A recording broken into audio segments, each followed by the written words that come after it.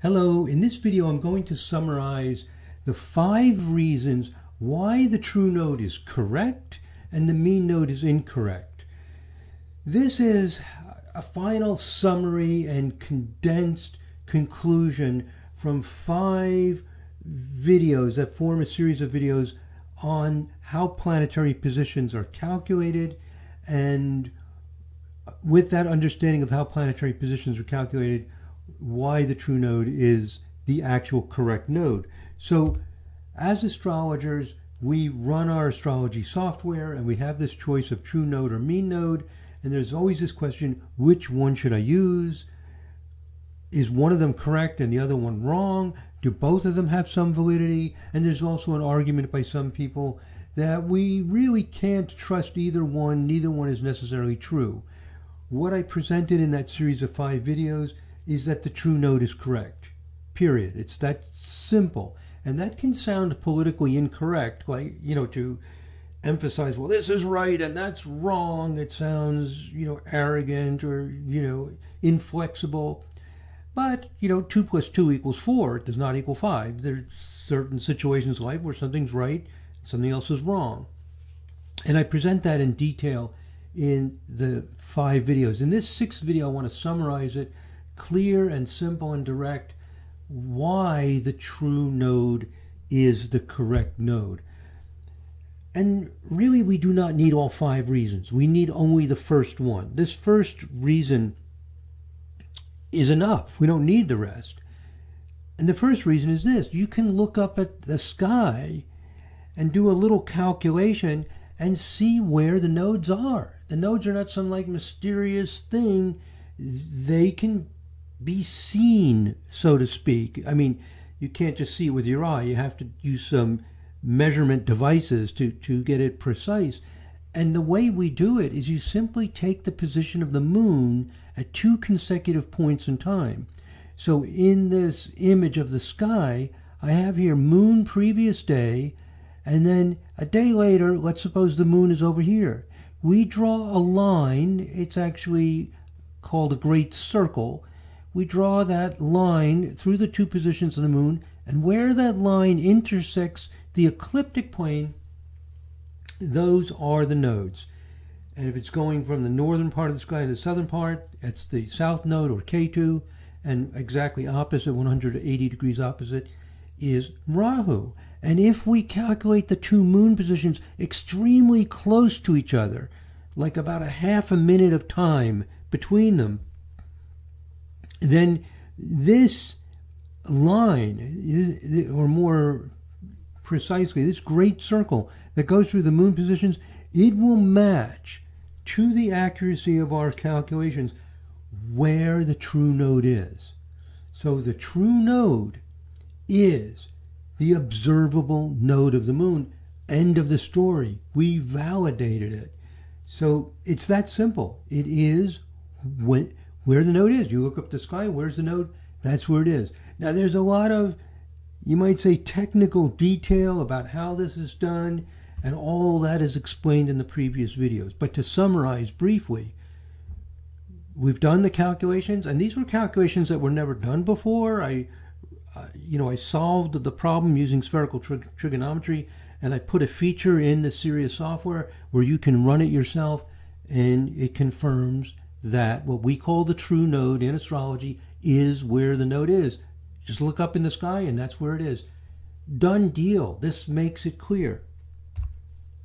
Now, point number 2 is that logically, the true node has to be correct. It has to.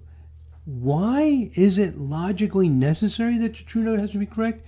Because the true node is used to calculate the actual position of the moon. So when planetary positions are calculated, they're calculated using something called the orbital elements. There are 6 orbital elements. One of those elements is the nodes, the north node or south node. Usually the north node is used, but either one can be used because they're directly opposite each other. And it is that true node that corresponds with the actual moon. So it's not possible that you can have the actual position of the moon determined by a node that's not also true. So, I mean, logically, it has to be correct. So, the bottom line here, literally the bottom line of this slide, therefore, it is not surprising that the observed node, the node that we actually see in the sky when we go up and look, matches the true node. It would have to. So there's no surprise. So this all just makes it very, very clear that the true node is the actual node of the moon. We go up and look up at the sky, there it is, and logically it would have to be. There are some reasons, which I'm not going to go into here, but I mentioned in those earlier videos, in the series of 5 videos, for why people decided the osculating node that we call the true node may not be true. And those reasons sound convincing, but when you think about it in more detail, as I'm explaining here, and when you make the actual observations, then you begin to realize, oh my gosh, the true node really is where the node is. And those first 2 points are all that's needed to know that the true node really is true. When we say true, we mean like that's the actual position. Like when you put Mercury or Venus or Mars or any object in your chart wheel as an astrologer, that's the, we'll call it true position. I mean, the word true has different meanings in astronomy, but here we're not using the sort of technical meaning for true that's used in astronomy. We just mean like where it really is, which is closer to the word apparent. But let's not fuss over the semantics of this. What we're saying, and again, some of these terms we're using are not the best terms. All we're saying is that the true node is where the node actually is. That's where it is. Just like you put Mercury, Venus, Mars, Jupiter in your charts, that's where they really are. That's where they really are, given certain assumptions about whether you're using speed of light and refraction of light, etc. But putting that aside, we're talking about where these things actually are. Now, a third reason. We don't need a third reason. We only need 2 reasons. We only need really the first reason, but if anybody wants additional reason, there are additional reasons why the true node is really true. Another reason is, does it work in your charts? Well, some people say, yeah, the mean nodes work for me. Others will say, well, the true nodes work for me. It's like that in astrology. Everybody has their own opinion. But we can also use an evidence-based approach where you have no power over what charts you will look at. You have the software. We use the Sirius software to extract out the people who have the most planets conjunct Rahu, and we see what's going on. And Clarissa Dolphin did this research, and she presented it in the Vibrational Astrology Conference in the year 2020, and she found the people who have the most planets conjunct Rahu in different vibrational charts, and it made sense. She was able to come up with meaningful interpretations that fit our theory.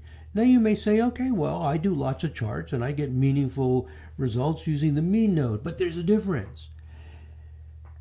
This research that Clarissa did is data-driven. The user has no control over the data. It's an evidence-based approach. Well, maybe you don't like evidence-based approaches and your personal experience is enough evidence for you.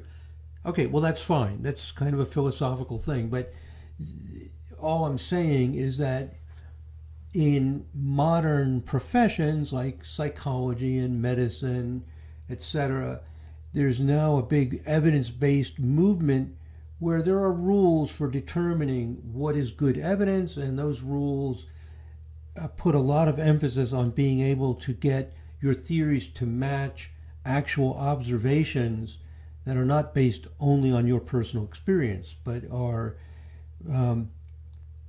based on being data-driven, where you don't have what we call selection bias. So anyway, we have strong evidence from experience that this works, and also this research that Clarissa did with vibrational charts, it clearly distinguishes between the mean node and the true node, because the difference between the mean node and the true node is much bigger in a vibrational chart than it is in a natal chart. So if you're looking at the 8 vibration chart, the difference will be 8 times larger. So instead of being 1 or 2 degrees, it's 8 or 16 degrees in an innate vibration chart. So they're clearly different and you get different results. It's a third reason. Maybe this third reason is exciting to you. Maybe you're not impressed by it. Whether you're impressed by it or not is really not important in deciding whether to use the true node or mean node, because the first 2 reasons that I give are sufficient for why we should be using the true node. We, meaning all astrologers. Fourth point.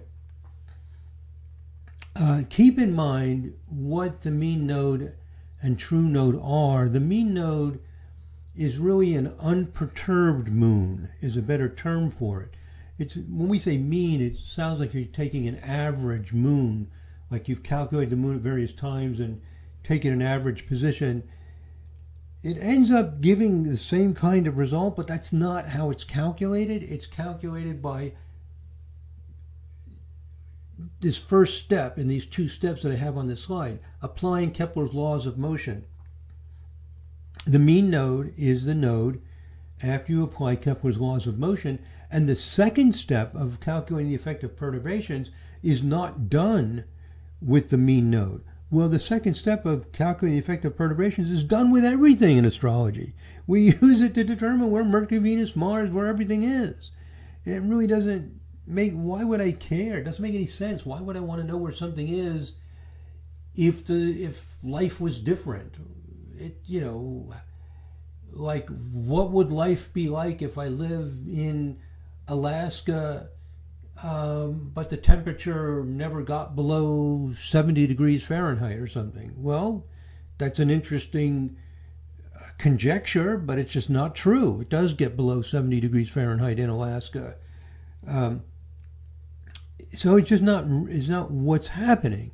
So we need to see where things really are, and that's always done by using perturbations. So the fourth reason why the mean node should not be used is that we don't use a mean position, and let's remember a better word for mean is unperturbed. We do not use unperturbed positions in astrology. To use it for just one thing and nothing else is extremely inconsistent. It's inconsistent to the point of being, you might even say, bizarre. Like, well, I'm just going to all of a sudden use this make-believe thing. I don't ever want to see where the unperturbed Venus is. So it's just inconsistent. It's strange, making things very complicated. It just makes the whole basis of astrology very complicated. Keep it much simpler and just use the actual positions. It's like Occam's razor. So that's a fourth reason. Again, maybe this fourth reason is not compelling to you. It's fine. The first 2 reasons are enough. They're sufficient for why we should use the true node, but these are additional, you might say, considerations for why the true node makes more sense than the mean node. We don't really need them. Even just the first reason alone is enough.